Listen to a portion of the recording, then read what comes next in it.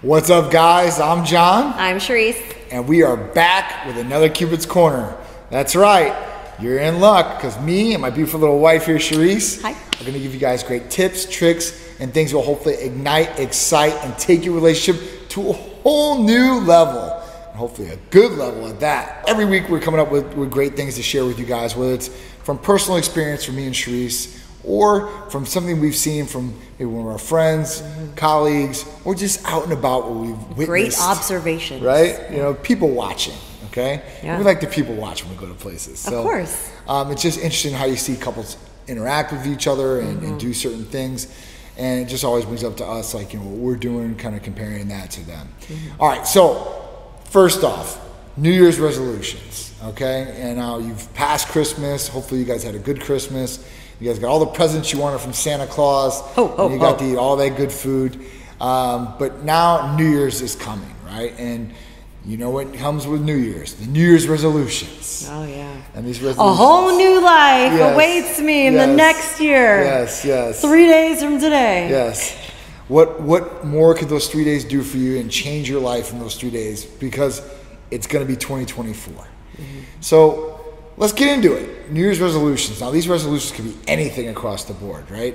It could be, hey, I want to lose weight. I want to do better at my job. I want a better relationship with my partner, right? I want to do some more fun things this year. Whatever it is, okay? Now, it's good to set resolutions. I'm not going to sit here and say, well, just because you set a resolution doesn't mean you're going to do it, right? Yeah. And what's it going to take for you to do this resolution?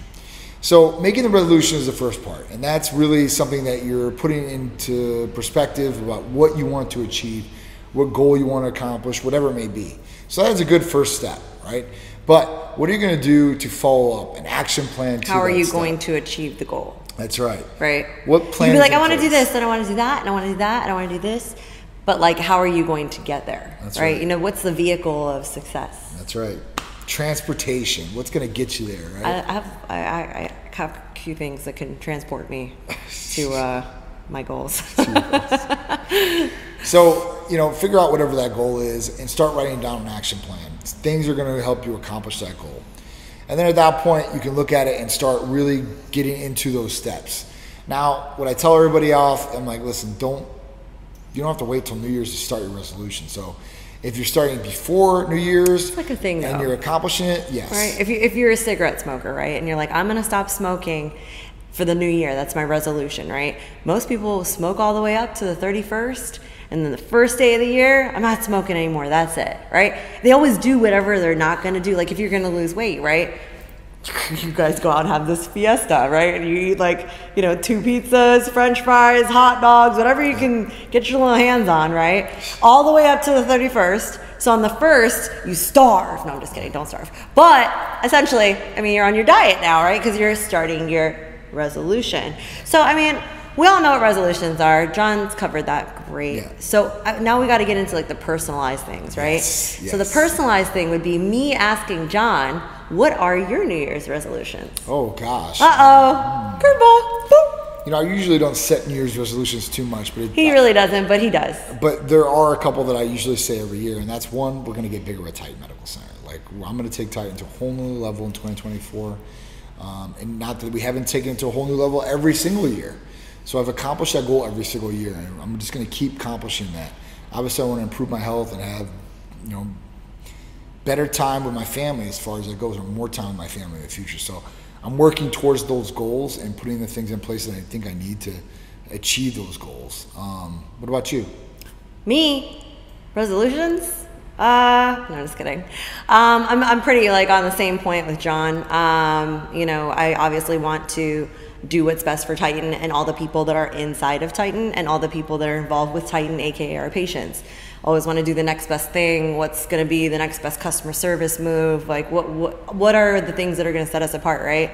So that's something we've done every year, and luckily we've been successful at it. Knock on wood, we have been successful. But my personal goal, I would say, is for this year, I already kind of set some standards and some like benchmarks of where I want to be in my life.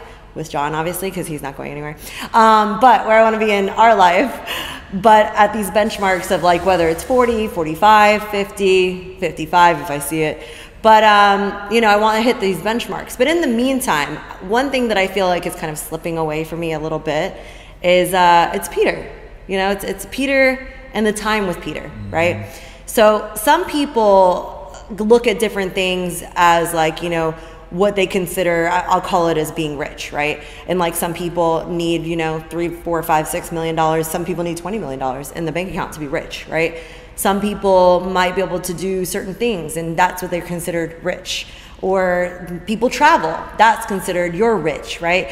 Well, my rich is being able to spend time with Peter and my husband. You know, I get to see him every day, but I don't really get to spend time with him. I mean, we're always talking about work. So, you know, you have to separate the two. True. But I mean, you know, Peter's going to be 15 next year. And it's dawning on me like, oh my goodness, he's going to have his permit. And then next year he's going to be driving and he's going to drive away.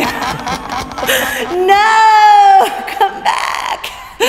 So that is probably the top resolution, is to make sure that whatever I do, that obviously that I put my health first instead of putting the business before my health, because I suck at that. And then obviously putting my family time, quality time, before anything or anyone else. Yeah. So that's key. So your resolution might be different than ours, right? Yeah. You might want to lose weight, or you might want to hit a certain goal. Yeah, whatever it may be. You might want to buy a new house. It's your personal resolution. And you guys should start, if you're in a couple situation or married or whatever it is, have a resolution together, what you guys are going to accomplish. And that's what I want to dive into next. Because when you hear about New Year's, you hear about resolutions. So I want to get through that with you guys and kind of talk about, you know, what we did successful to get our resolutions to where we wanted them or to accomplish those. But the next part is New Year's. It's New Year's. So what are you guys going to do for New Year's? What is your plans for New Year's? You know, are you guys going to sit at home and, you know, not do anything? Or are you guys going to sit at home, maybe drink some little champagne and wine and have a good time together, right? You guys going to go out of town? Are you guys going to go out? Or are you guys going to do something? Or maybe you haven't done anything in such a long time on New Year's. Mm-hmm. And, you know, there's a valid excuse out there like, I don't want to go out for New Year's because all the crazy drunk drivers. Drinking and driving, yeah. That's a big one. There is a risk of that any time that you go out, right? Unless you go somewhere and spend the night. You know, you could spend the night, right? You could go at a hotel, you know, like, and go to like an event at a hotel or something. This is something you can do. That would be cool. You don't have to drive. You can go back to the room and, you know, do whatever you want, and you're going to have a good time at an event that's going on at the hotel. Yeah. Definitely think that's a good option. Yeah. And if you haven't done anything, get out and go do something. And it doesn't mean they have to go to some crazy event.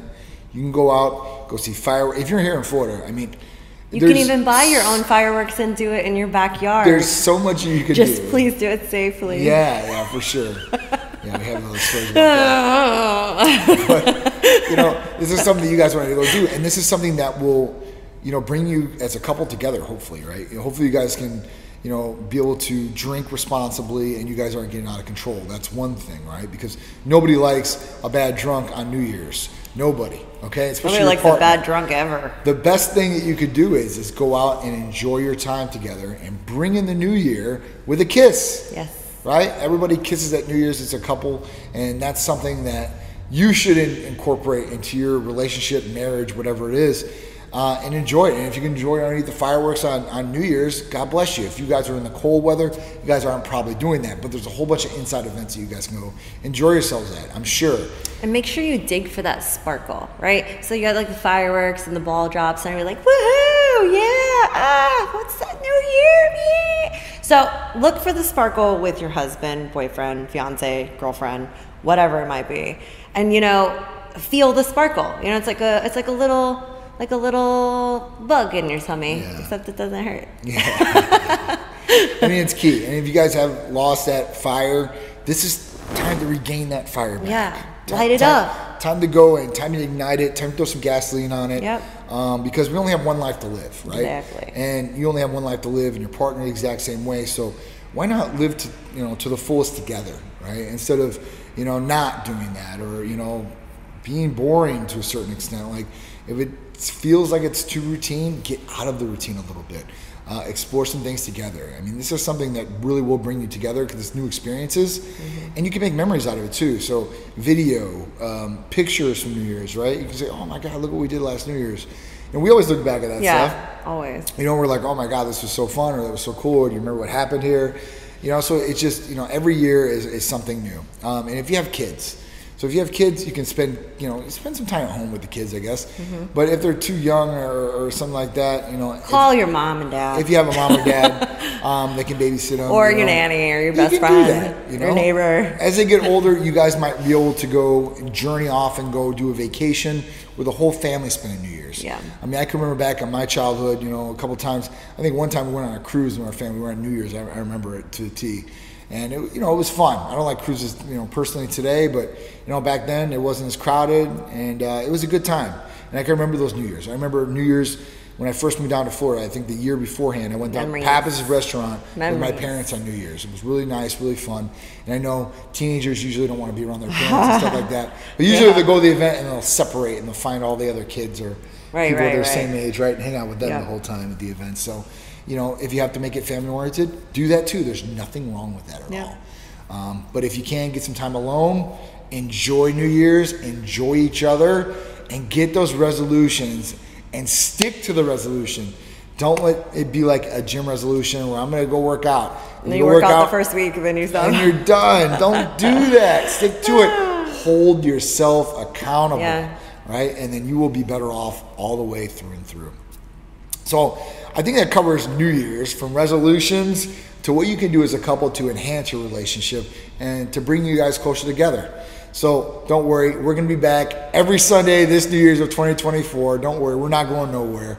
Cupid's Corner, me and my beautiful wife Sharisse, every Sunday at 11 a.m. And if you can't watch it live, don't worry, you can DVR it, or you can go over to YouTube or any of our social media channels and check it out for yourself.